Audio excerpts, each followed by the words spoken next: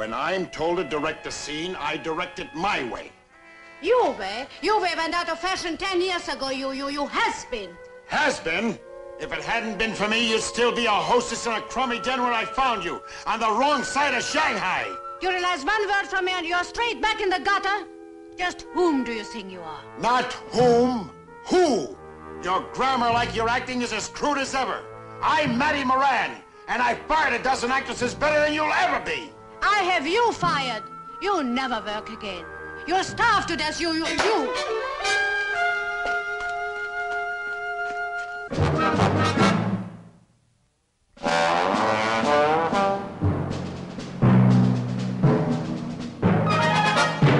My town, Hollywood, USA. Main export, stardust. I'm Red Myers, just an assistant director.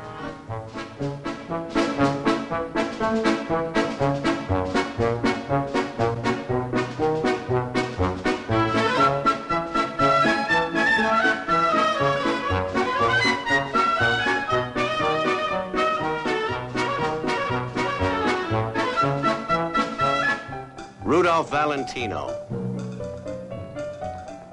Douglas Fairbanks, Jean Harlow, the gods and goddesses of our modern mythology. And it's sort of typical of my town. Sometimes we start out looking up to them and wind up walking all over them. Funny thing, though, as often as I've walked this gaudy midway, my feet just won't bring themselves to walk on Matty Moran. He was the greatest, up there with the gods. When you said director, you meant D.W. Griffith or C.B. DeMille. And after that, it was Matty Moran. Where is he now? Well, this is a crazy business. How many of the stars he discovered even know he's in town? Take Miss Sari Sanine, for instance, the hottest foreign importation since Marlena. It was Matty who found Sari in Shanghai, brought her to Hollywood, married her, and made her a star. And then she had him banned from the lot. On the screen, 100 million men adore her. On the set, oh, brother, that's a different story. Will you love me forever? Forever is for poets and fools. Well, at least until tomorrow. Tomorrow is for dreamers. Then tonight, this single bubble out of the glass, you cannot deny me. To realize that I can deny you everything or nothing. I can make you my consort or have you hang in the morning. Oh, don't look so alarmed. I decided I'm not going to have you hanged. At least not for the moment. Thank you, my queen, my beloved. Oh, this boy is impossible. He gives me nothing. Sorry, it's his first picture, and he has got talent. Talent? Just because he sings for some silly, screaming schoolgirls, you call that talent? Sorry. I'm going home. You can shoot around me if you want to, or call off this lousy picture as much as I care.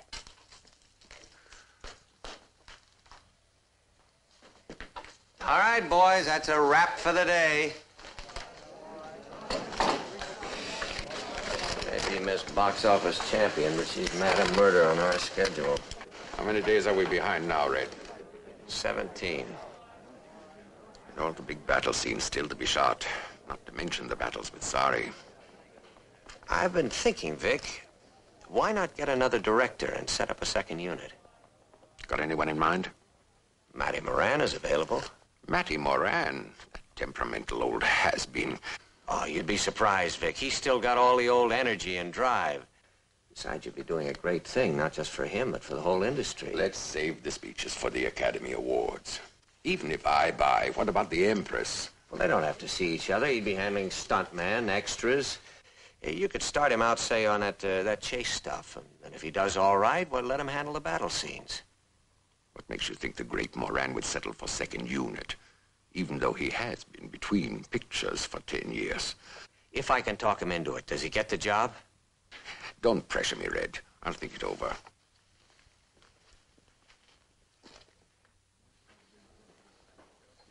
Hi, Larry. Where's Mr. Moran?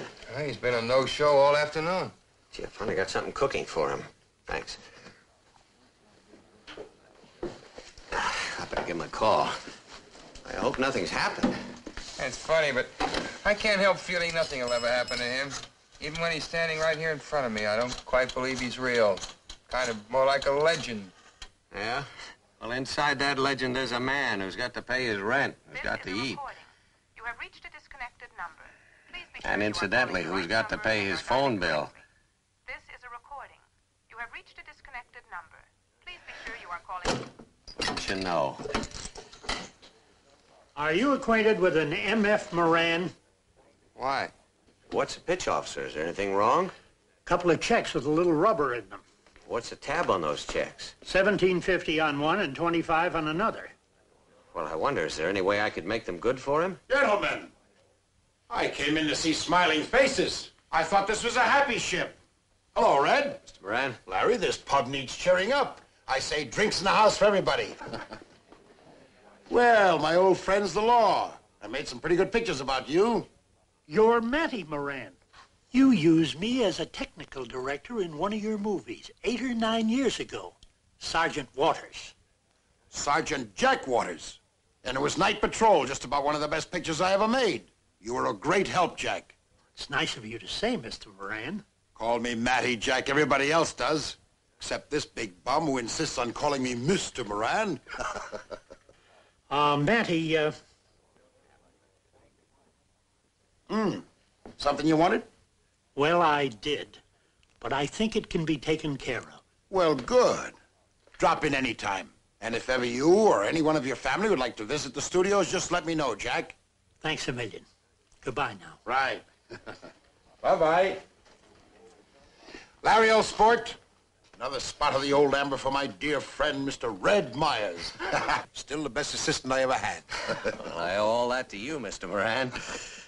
I've been trying to reach you. Oh, I've been out of Warner's all day, Red. JL has a big one coming up for me, but you know me. Nothing doing till I approve the script, JL. Your phone has been disconnected. Temporarily. That bad electrical storm the other night.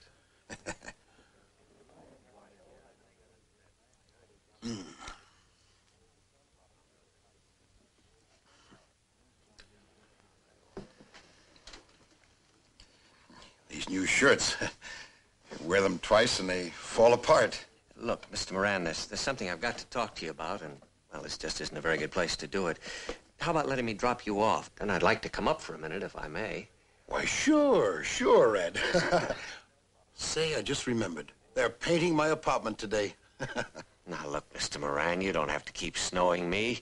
Is your apartment really being painted, or did your landlady just... Well, now, Red, let's not jump to conclusions. Look, Mr. Moran, you can kid your florist into giving you a fresh carnation every morning, but you can't kid a kidder. Now, will you let me take you home, please, and talk to your landlady? And then I'd like to fill you in on a story idea of mine entitled The Comeback of Matty Moran.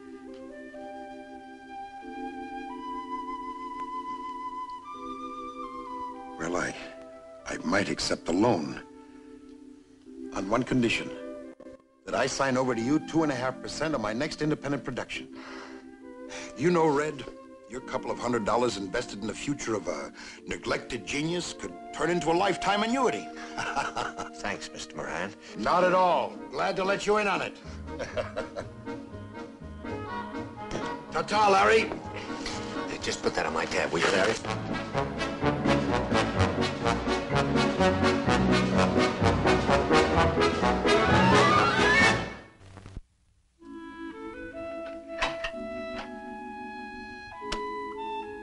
You coming up, Red? With you in a minute, Mr. Moran. Okay.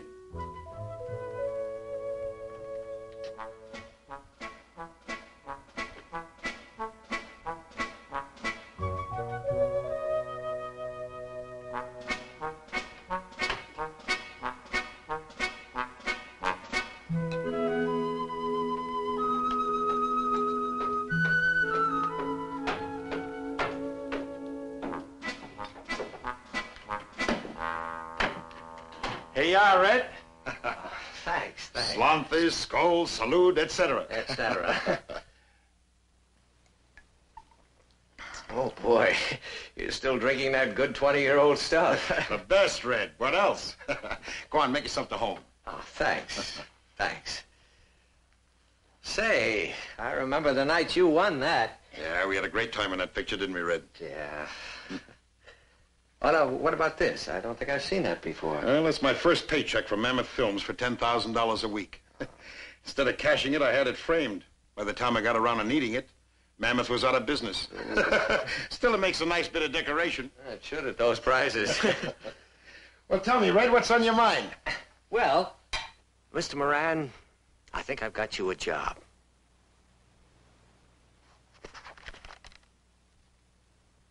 On your picture, the first Empress? That's right. I knew they'd catch that big flanner. So they want me to come back, huh? Hallelujah! I've got it. I've got it. I'm going to call Kerner and congratulate him on the smartest decision he's made as a producer in years. I forgot the darn thing's dead. Yeah, I know. Oh, but Red, Now, Red look, Mr. Moran, will you listen to me for a second? Vic Flanner is still directing The First Empress. But I'm talking to him about using you as a second unit director. Second unit? Well, I know it's humble pie, but at least it's vitamins. Me, working second unit under Vic Flanner? Well, I won this award when he was just a bit player and a ham at that. I know it's not what you should be doing. If he thinks I'm going to play second fiddle to his Nero, he's crazy. But at least it's a start. A start? I've never stopped. You go back to Vic Flanner and tell him he can... Another electrical storm? Now, look, Mr. M, I saw your landlady, and I've settled that, and I can take care of your light bill for you, but you've got to face facts. Remember these, Red? We used them in the Last Supper. What a scene. Mr. Moran, pride is a virtue up to a point, but you've got such a galloping case of it that it's become a disease. Those cops you laughed it up with in Larry's, they weren't looking for a tour through the studio. I know, pal. I've never been in that particular trouble before. Even in the dark, read the handwriting on the wall. The time has come to be a second unit director.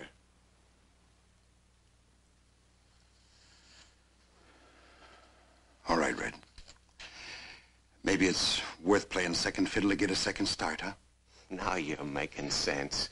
Oh, but baby, just let me get that one picture under my belt. Now, slow down, Mr. Moran. Take it easy. This town has changed a lot in the past few years, and you got a reputation for being stubborn, independent, impulsive. All right, Red, I'll be a good boy. Well, sorry's the star of this picture. That means you got to be an extra good boy. Stop worrying, Red. So long as you know it's last chance, Phil. Red, as D.W. Griffith is my judge, exit madcap Matty Moran.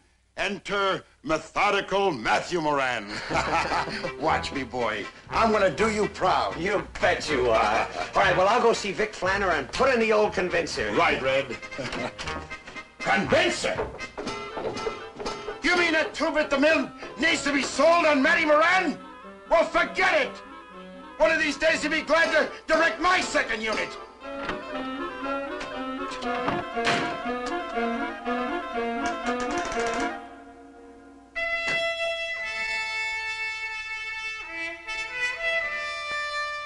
Now, the guards have discovered about your secret rendezvous with the Empress.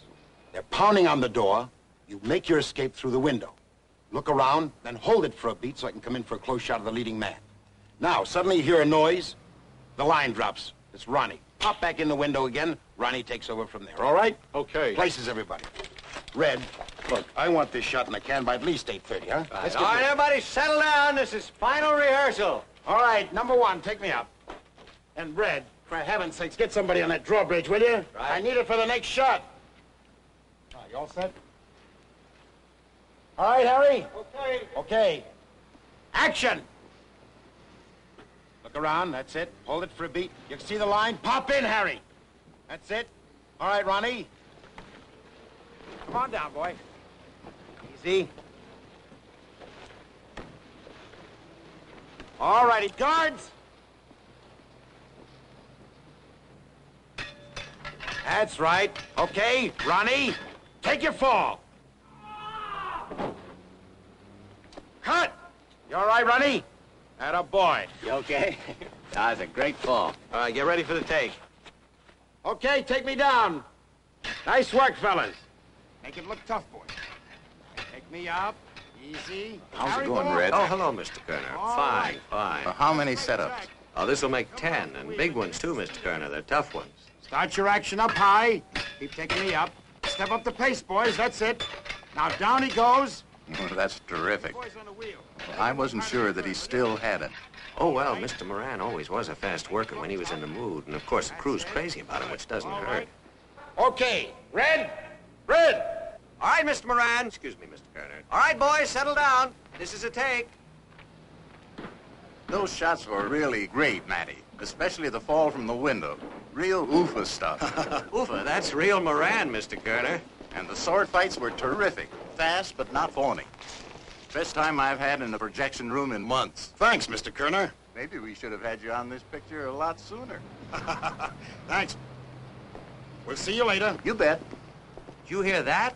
Gosh, if you keep pitching like this, Mr. Moran, you can write your own ticket. The biggest stars, the biggest pictures on the lot. Now, don't you worry, Red. When I'm back up on top again, I won't forget my friends.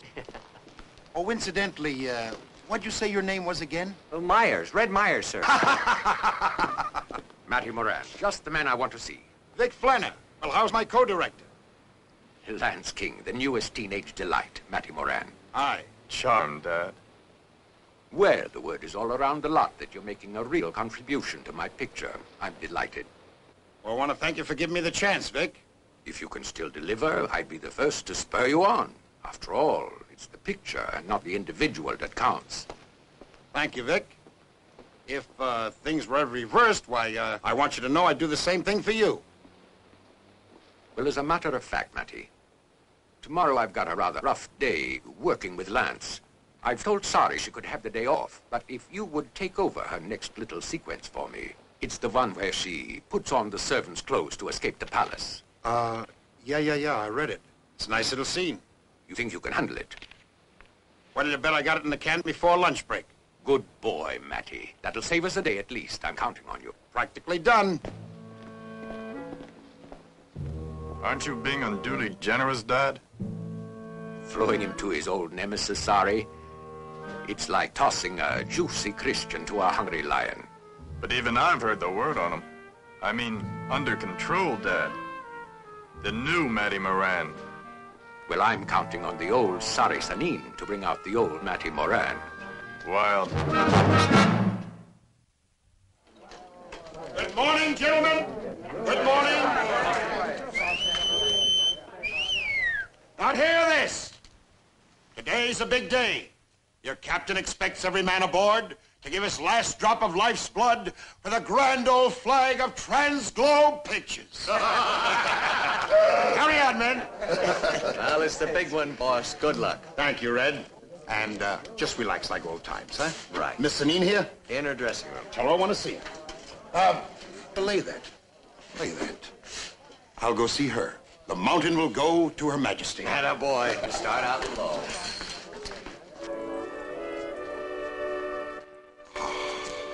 Matty, darling. Sorry. Oh, my darling.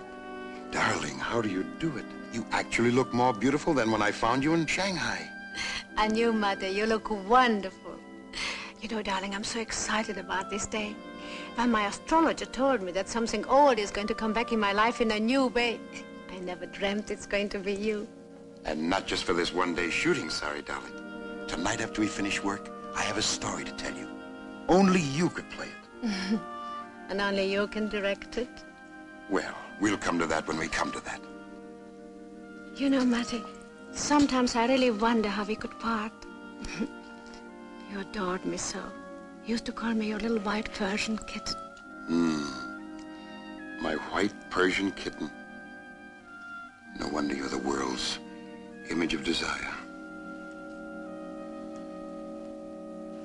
But duty calls. Sorry, darling. We're going to have a rehearsal. Okay, sir. I'm awaiting your orders. And, Matty, darling, please don't believe all those terrible things you say about me, that I'm temperamental. I'm going to be putty in your hands. Thank you, darling. All right, boys, settle down for rehearsal. Jim, I need Sweetheart. Deborah. Hurry and get undressed so I can put on your clothes, then hide in that closet until I escape. Well, hurry. What's the matter, you silly goose? Cut print. Sorry, you're a doll. Red, from now on, her name is One Take Sorry. Sweetheart, the next setup is at the entrance to the secret stairway. You'll be wearing the kitchen maid's dress, and we'll be ready for you in 15 minutes. Thank you, Maestro. I'll hurry. Thank you, dear.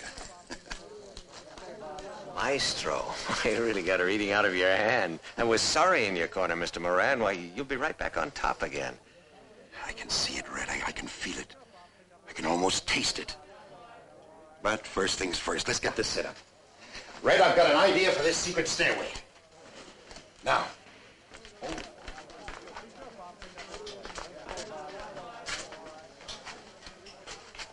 Well, sir, how do you like it? Magnificent.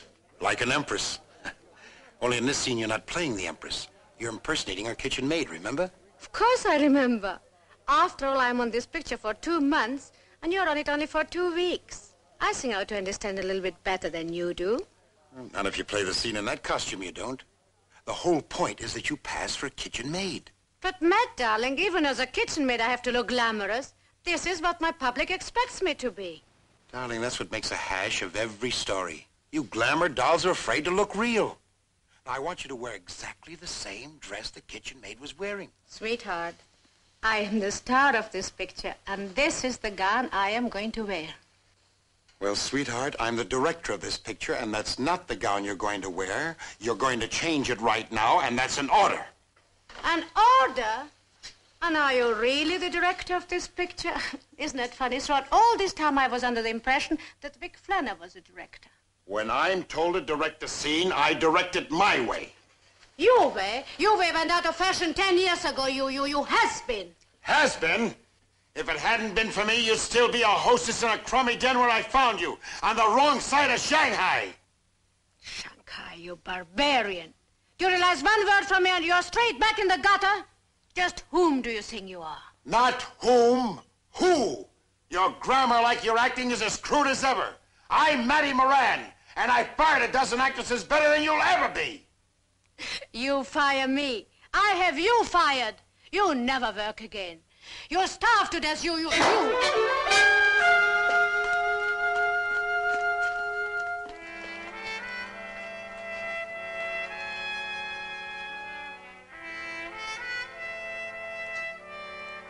Stop worrying, Red. We've been in worse trouble than this before, haven't we? Well, I think I'll go over to Larry's place and sit it out. I can't stand the suspense. All right, boys, that's a wrap for the day.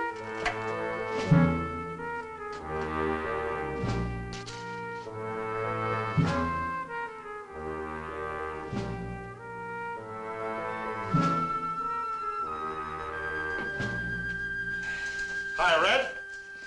Well, Mr. Moran, hey, from the look of that grin on your face, we might have come out on top, huh? LP says I can go back to second unit. Shalom. All I have to do is to apologize to Sorry. Well, we're back in business then, huh? Me? Apologize? I told him if there was any apologizing to be done, it's she who ought to be apologizing to me. Either I'm a director or I'm an office boy. I guess I should have known. There's no room in a director's lunchbox for humble pie, is there? Well, now, come on, Red. Stop looking so worried. I've got a lot of things on the fire. Matter of fact, I've got to call Goldwyn. Don't be too surprised if I step into a big assignment. And you'll be right there with me, baby. Matty Moran looks after his own.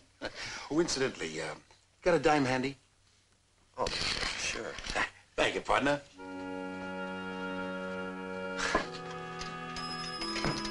You know, I just learned something, Larry. The Matty Morans of this world don't come back. Comebacks are for ordinary people. I don't know, maybe there never was a Matty Moran. Maybe he's just the eternal fresh carnation, the eternal grin, the eternal hope. He's a legend, Red. Yeah, a legend that walks like a man. Well, here's to both of them. The legend and the man. Is he in? Just tell him Matty Moran.